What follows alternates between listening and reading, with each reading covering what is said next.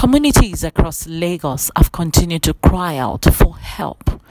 This time, our community report focuses on Igberigbe axis of Ikorodu, and this is what we saw. From roads that have been totally wiped out with flood, communities like this have continued to suffer basic amenities like good roads, drainage system, and of course, the opportunity to move from place to place to conduct their daily businesses. This road is totally wiped out. We can barely ascertain if it ever existed. Residents of the area had this to say about the road and how long they have been going through this menace. This road has been this bad for almost, if I'm not wrong, more than a year now. More than a year. And is this the main road that is Igberigbe, that leads to Igberigbe? Yeah, this is the only road that leads to Igberigbe, except the one within streets. Except the one. So if buses are coming, they don't get to ply this road. So they have to ply the streets. They have to ply the street. Does it make it accessible? Like, is it easy to get buses, bike coming here?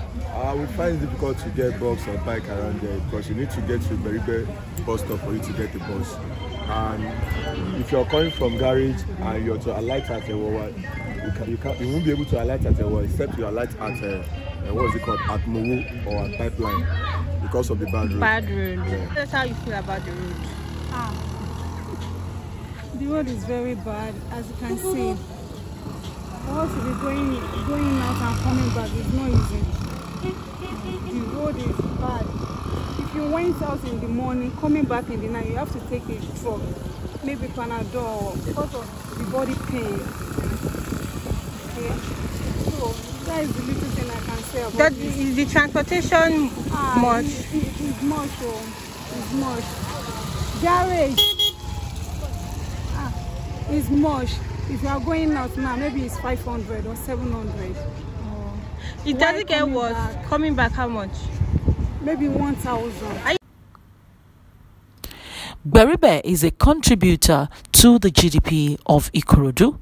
Igberigbe is a community that has housed for many years many families and businesses.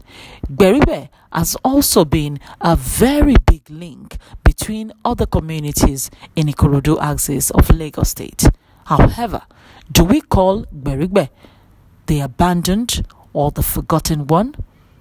Why are they not feeling the direct impact of government in this axis? Which infrastructure do they have? Absolutely none.